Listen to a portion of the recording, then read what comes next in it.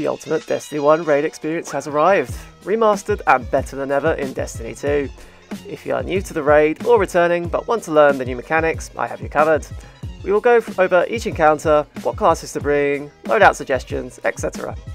I will not be covering any cheeses as they usually get patched. I have learnt my lesson from past guides. For DPS encounters, I obviously recommend breach and clear mods, but you might be seeing this guide after Season of the Splicer, so bear this in mind. Make sure to leave a like on this video for the good old YouTube algorithm and subscribe to help my channel out. This is an encounter guide. I have made videos on the chest locations and crystals. I'll link these videos at the end of this guide. Enough talking, let's discuss the first encounter. You will spawn in at the Vault of Glass entrance on Venus, split up into 3 teams of 2. You'll find plates on the left, centre and right of the map. Each team will head over to these plates, stand on these to start capturing them. Once all 3 are captured, a spire will start forming in the centre of the map. This objective is to keep away Praetorian's Minotaurs from capturing the plates. Wave of adds will continuously spawn to attack the plates. Defeat these waves and make sure any Minotaurs you see are destroyed before they get to the plates. If they come in contact with the plate will turn red and the spire will deform. Cyclopses will spawn throughout the encounter, 1 on left, 1 on middle and 1 on right. Take them out as soon as you can, as they can one-shot you. Nothing really complicated here. Bring your best ad clear loadouts. Classes don't matter, so it's whatever you're comfortable with really. Xenophage is really good for clearing Minotaurs and Cyclopses. I ended up using a sword for Minotaurs in the footage, but really, it's up to you. Whatever gets the job done.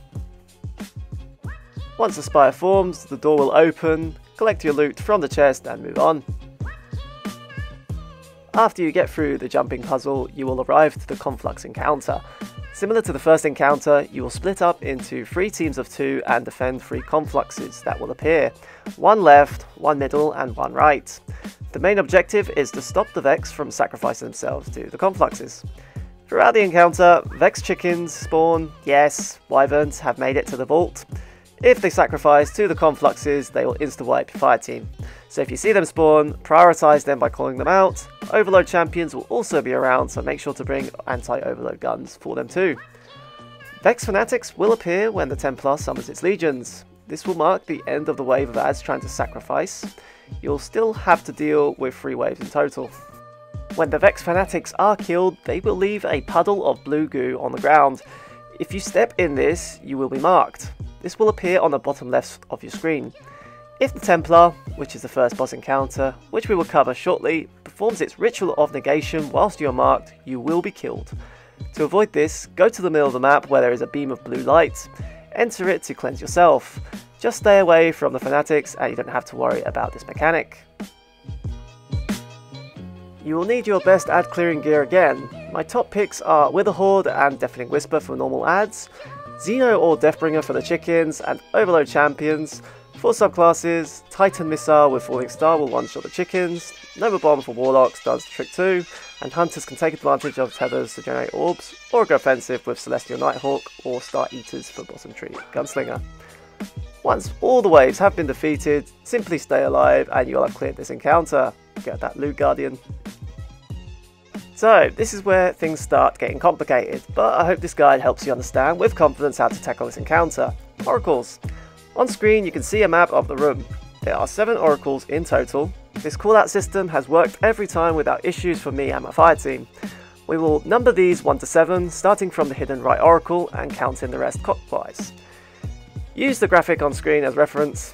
What will happen is the following. There will be 5 waves of oracles. The first wave will have 3 oracles appear in a certain order.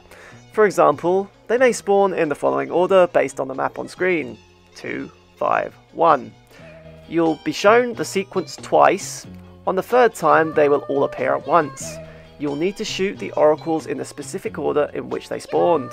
Once complete, a new set will spawn with an additional oracle. Each new wave will spawn a new oracle. If you shoot these in the wrong order or take too long, the entire fire team will get marked for negation. If the Templar completes its ritual of negation whilst marked, players will be killed. To avoid this, meet all players at the centre to cleanse. Don't run in alone or the cleanse aura will disappear, so just before the ritual completes, run in together to be cleansed. There will be ads spawning constantly, including some minotaurs and hobgoblins.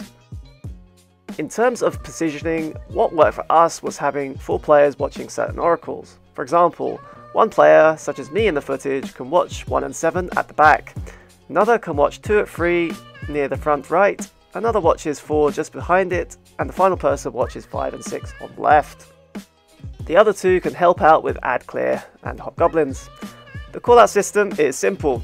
Using the same example, the sequence 2, 5, 1, if Oracle 2 is the first in the sequence, the player watching 2 will call out that they have the first Oracle. If the next is 5 in the sequence, the player watching Oracle 5 will call out that they have the second Oracle. And if the next one is 1, the player watching that Oracle will call out that they have the third. You get the gist. When it's time to kill the oracles, player 1 will kill their oracle and call out their sequence number, so that player 2 can kill theirs, and so on. The following clip is an example of this method with audio. Yeah. I'm guessing hidden left is 1. Oh. Absolutely. Yeah, I'm second. Yeah. I'm third. I could see the first one. Yeah, it was me. I could see the first one. See, okay. Yeah. One's done. Alright. Done.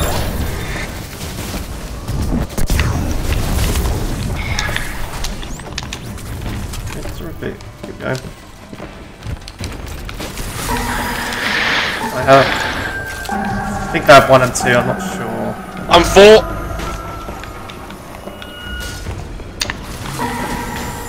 Yeah, 1 and 2. Oh, 5.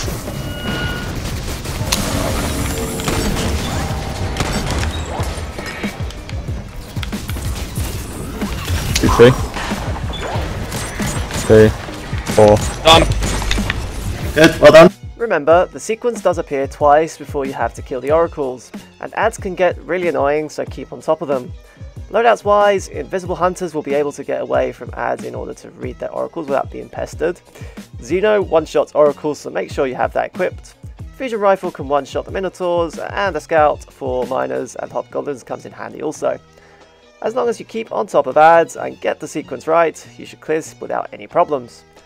Once oracles are complete, you will face off against the Templar. You'll want all hunters running Star Eater boots and Golden Gun bottom tree, at least one warlock running well, a bubble titan, and everyone running anarchy with double slugs. A relic will spawn in the well where you cleansed in the previous encounter. You will need this to drop the shield that envelopes the boss.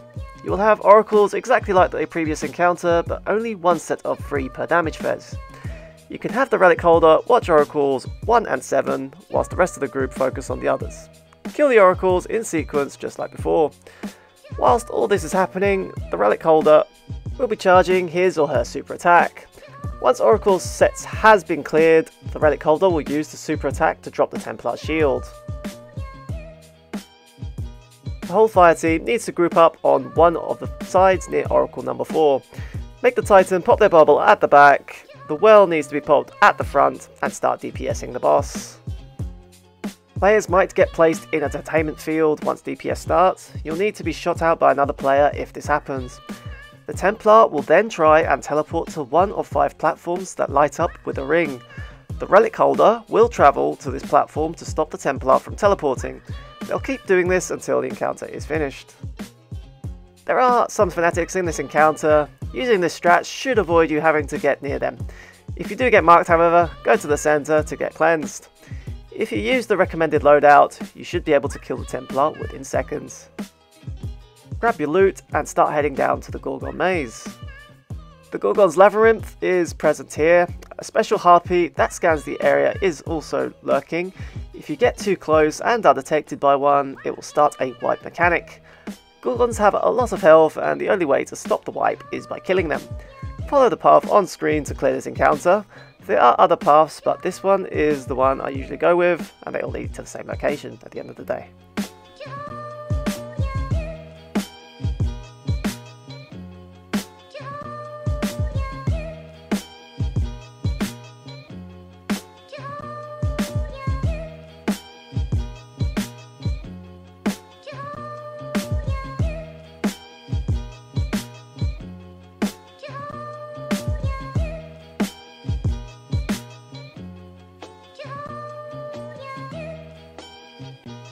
Once you clear the jumping puzzle after the Gorgon Maze, you will arrive to the Gatekeeper encounter. Loadouts. Overload stuff. Bring them, as there will be overload champions. You want to add clear weapons. Deafening Whisper is so good for this encounter, as adds tend to spawn in a straight line. Deathbringer is excellent here, as there will be wyverns to kill too. Okay, there is 2 portals here that are activated by standing on the plates in front of them. Left being the Mars plate, and right being Venus. Start the encounter by clearing the room. There will be an enemy called the Gatekeeper. Kill the Hydra at the center and the relic will drop. The designated player will then pick this relic up and wait around. Get 1 player on each side to start capping these plates. Once capped, another player on each side will go into the portals and clear out the room of adds. This leaves 1 player free to help out with adds outside. Overload Minotaurs spawn near the plates. These need to be defeated or they will try and take the plates from you and disable the portals. Gatekeepers can also spawn in the platform between both portals, so keep an eye out for those, as this will lock the portal too. For the players that are inside the portals, keep clearing adds until a Minotaur spawns. This will spawn either on Mars or Venus. If it spawns on Mars, the player defending Mars will call this out, and the relic holder will head through the portal. When a player goes through a portal with the relic, they get a debuff that prevents them from using portals for 50 seconds. The relic holder is the only person capable of dropping the Minotaur's shields. The relic holder will kill said Minotaur and drop the relic. The other players in Mars then pick up the relic, takes it out through the portal and heads to the Venus portal. This player will then proceed to drop the relic outside the Venus portal, and the player floating will then pick up the relic and go to Venus. That person will then kill the Minotaur in Venus, swap the relic with the player in Venus defending. This player then leaves and heads to Mars portal. The player then drops the relic. The defending Mars portal player picks up the relic, heads to Mars, kills Minotaur. Okay, I think you get the gist of this by now. Rinse and repeat this until 6 Minotaurs in total have been killed. Whilst there is a Minotaur spawning in one portal area, a wyvern will spawn in the other. This needs to be taken down as it will try and sacrifice at the Conflux. If it does, it will wipe your team. If the relic swapping takes too long and the Minotaur sacrifices, this will also wipe your team. Once all 6 Minotaurs are defeated, a Conflux will spawn in the middle of the main room.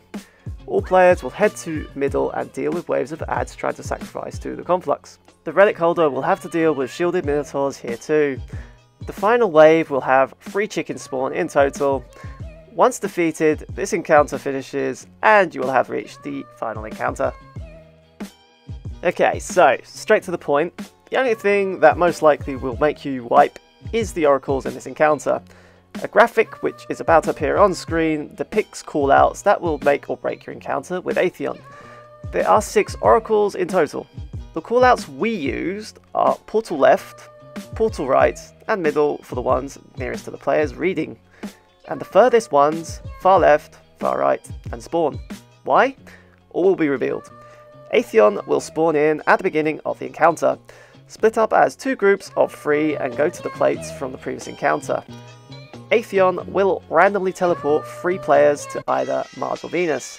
The players teleported will need to call out where they were teleported to. Based on this call out, the team that is still with Atheon will cap the left or right plate, Mars and Venus respectively.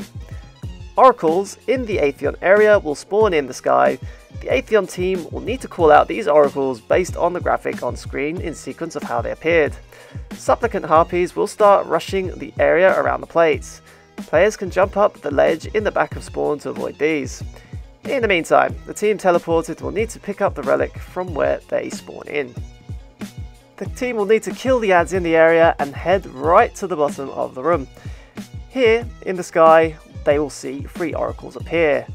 These need to be shot in order the Atheon team called out. There will be 3 waves of oracles to destroy. All players in the portal area will be marked by the void, and your screen will start turning black. The only way to get rid of this is having the relic holder cleansing you. Once defeated, a buff called Time's Vengeance will appear, allowing everyone to be able to DPS Atheon. The Atheon team will immediately head to the middle platform to perform DPS, whilst the portal team head back through the portal. The relic holder will need to cleanse the portal players before leaving through the portal. In the meantime, during the DPS phase, one player will randomly get detained during the DPS phase. They will have a debuff called Detainment Imminent. This player will need to leave the group. Ideally, the detained player can just hide in front of the DPS platform on the left so a teammate can shoot them out easily. Rinse and repeat this method until Atheon drops like a metal heap. As for loadouts, Anarchy all day long, snipers for oracles and scouts for harpies and oracles if you run out of sniper ammo. For subclasses, hunters with, yes you guessed it, Star Eater scales, paired with bottom tree gunslinger, Geomag middle tree stormcaller warlocks, at least one well of radiance, also would be required for DPS phase, titans with falling star missile builds, and one bubble titan. There are other strats such as using double slugs, but it's very risky as you're not going to shoot slugs at oracles sitting above your head. Anyway, if you got this far, you now are equipped to take down this classic raid, which in my opinion is so much better in Destiny 2. Good luck with your clinics, guys and girls. Drop a like and subscribe if you found this guide useful at all. Catch you in future content, and until next time, Guardians.